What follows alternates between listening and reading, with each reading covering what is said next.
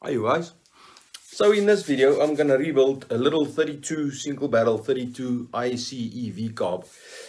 There's loads of those 32 Webers and Solexes and stuff that came out in the late 60s, early 70s on smaller cars. This model specifically were used on Fiats.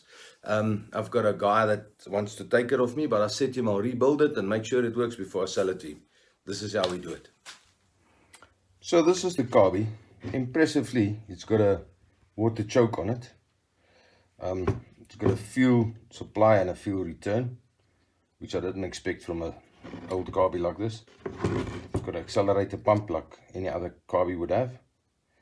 And it's got a little bit over here where you put hot water through that warms up the carb, obviously for colder countries. Anyway, a couple of things wrong with it, but I'm going to take it apart, get it in my cleaning tank to get most of this muck off.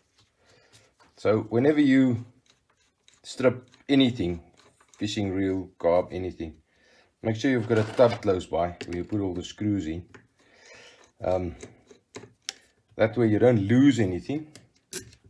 And also, once you've put it together, the tub must be empty. Otherwise, you've got a problem. You've forgotten something somewhere. So I'm going to take this apart and put it in a tank to get it clean.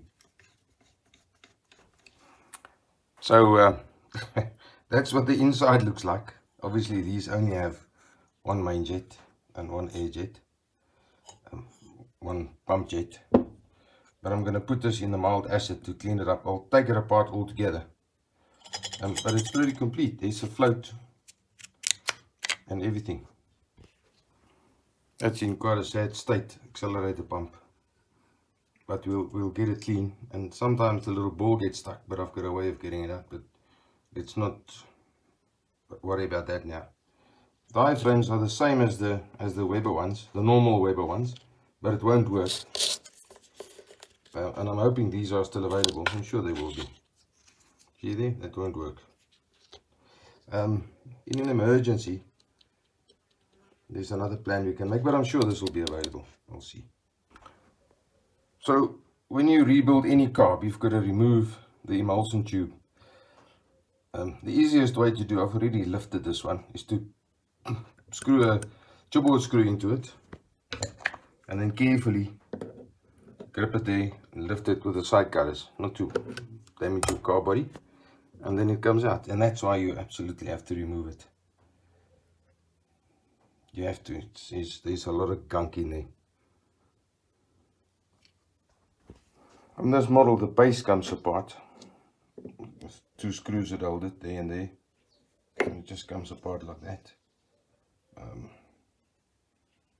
I'll have to have new gaskets made for there.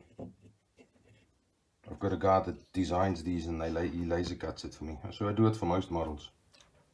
This little choke connection is broken, unfortunately.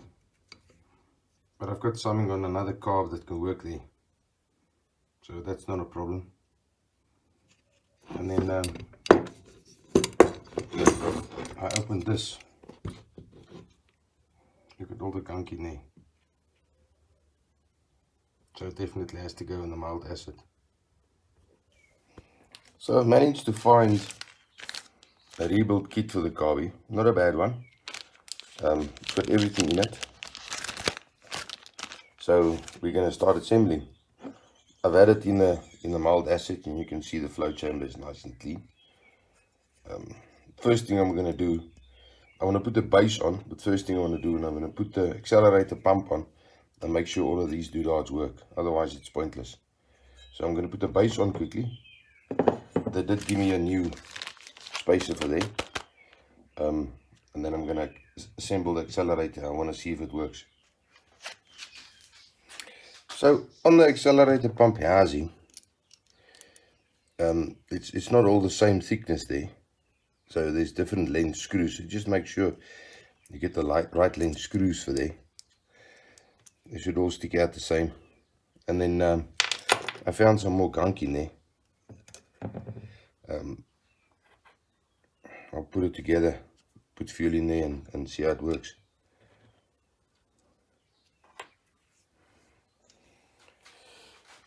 So I've put a bit of petrol in the float bowl, and remember, this thing was so corroded, and it didn't want to pump.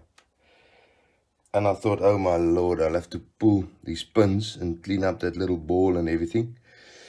And then I thought, hang on a minute, and I unscrewed this, and I put a bit of fuel down there, and I had to do it twice, because every time when I put fuel down there, it actually draw the fuel in, and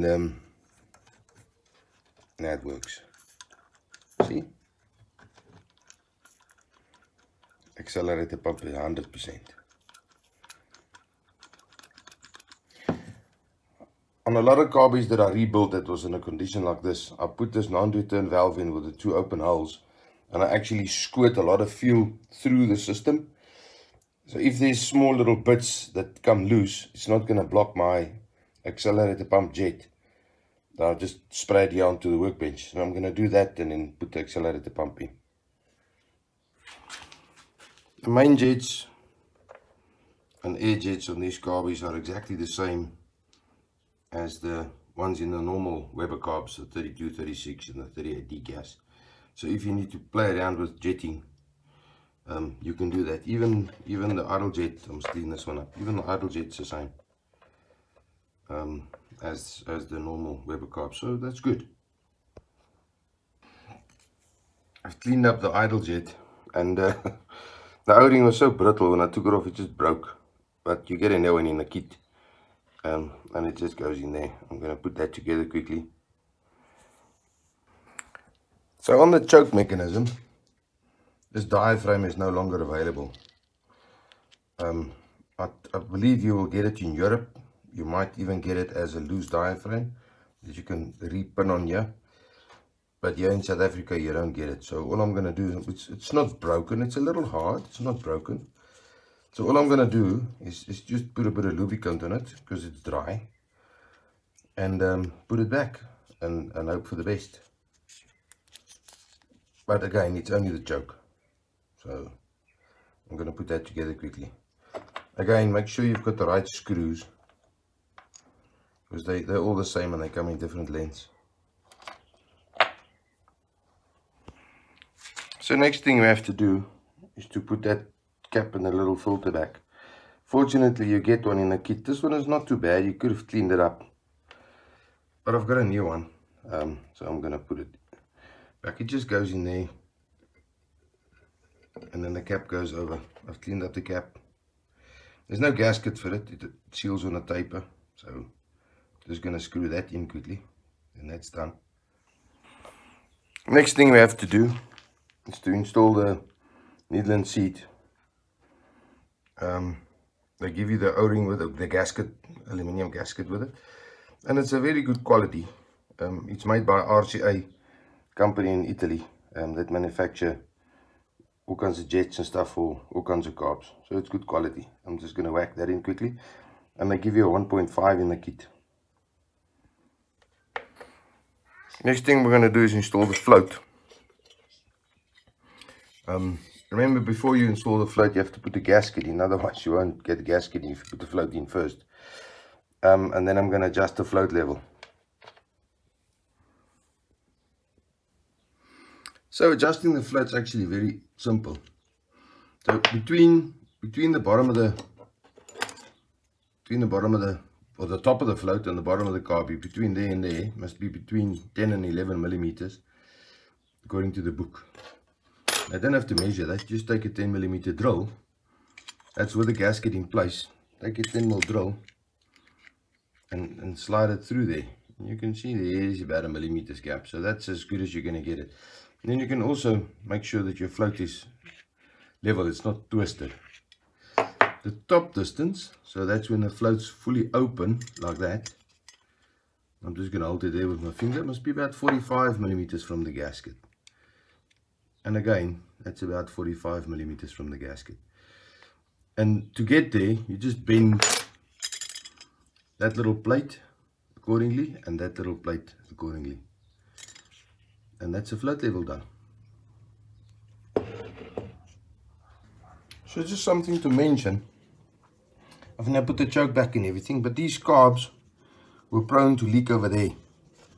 So in the kit they give you that spacer, and the spacer has got a gasket on either side, as you can see there, but they give you 2 extra gaskets. I would advise you to put all of them on, and then once you're done, remove the idle mixture screw, close that there at the back with your thumb, as I'm doing now, and spray carb cleaner in here and see if it leaks out here. Because if this carby leaks anywhere here around there, you're never going to get your idling set up properly. So yeah, just keep that in mind, please. The last thing that I'm going to do here is to put a new O-ring on the idle mixture screw and put it in place.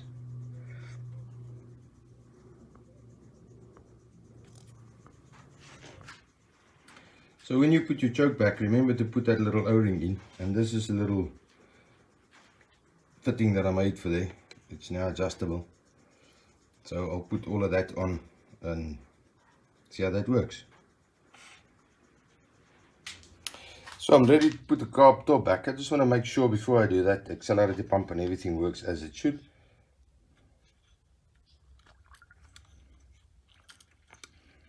And it does. I don't know if you can actually see it spray on the video, but it sprays beautiful. 100%. So there's the carby done. Choke works. All the linkages are on, everything works. A little bit of dirt there. But yeah, a very, very good carb. Very good original carb. There's that little link that I made. So there we have it, carby done. I've got no use for this carb, so I'm just going to put it on the shelf, and hopefully one day a guy wants the original carb like that and I can help him out. When you store a carb like that, like this one that's now been rebuilt, it's a good idea to put WD-40 or Q20 inside the carb, spray it through, accelerator pump, all of that. Otherwise it's just going to go all white powdery again. Anyway, I hope that helps someone. Be safe out there.